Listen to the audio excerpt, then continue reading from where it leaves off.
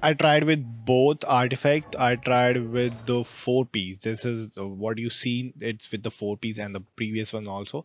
So I tried with the two artifacts, the 2 piece one, the 2 piece attack, 2 piece attack, and the 4 piece, the nighttime whisper. I think the nighttime whisper is better because it gives you the more geo damage bonus. And but the 2 piece also works good. In my nighttime whisper, I've only have crit rate of like 56 when, but in the 2 piece set I have 66 crit rate, so 10% more crit rate, and even the crit damage is also higher. You're getting 10% crit rate from the Xianyun's ultimate if you are doing the plunging attack, so that's good. I don't recommend using like Navia for plunging attack, but Navia is can be used as a plunging attack character, because if you go and see the undisclosed distribution channels, it clearly written here Navia normal attack, charge attack, and plunging attack will be increased by 40% low. All the three normal charge and plunging attack, gain the damage bonuses.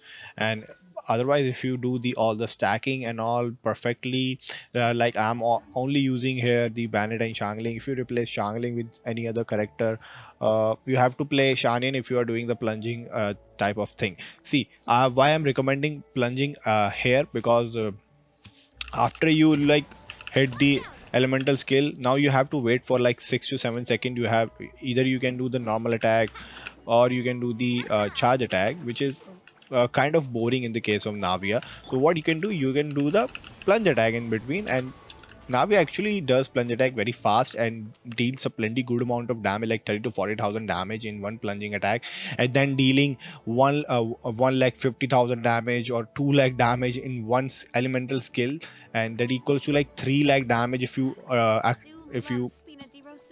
deploy both elemental skills. So that's a pretty good amount of damage. You can achieve around 4 lakh to 5 lakh damage in like 10 to 15 seconds. I think that's pretty insane.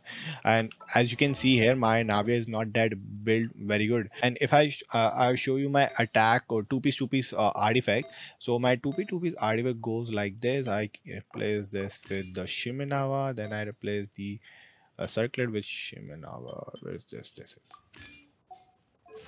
So with the, as I told you, I'm having 66% crit rate with the 2 piece and 171 crit damage, a little higher what we were seeing before. Now the thing is the attack is pretty high, like it goes up to almost 5,000. That's pretty high attack, because we are gonna gain more attack from the refinement ability later on when we are in the fight.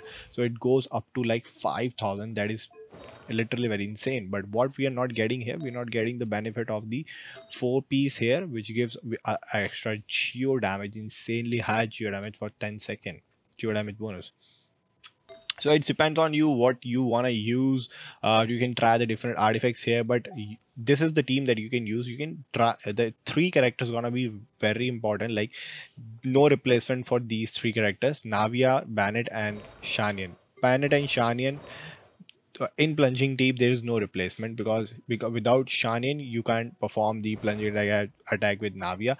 And Bennett gives a pretty much good amount of attack, like almost 1500 attack percentage, sorry, attack, not the percentage, attack 1500 attack. And that's very important because Navia is fully based on the attack percentage. Okay, my Navia is not that build good because I'm having literally very low crit rate and crit damage, and even my Navia is not even maxed out. I'm still having 8 level here and 9 level here.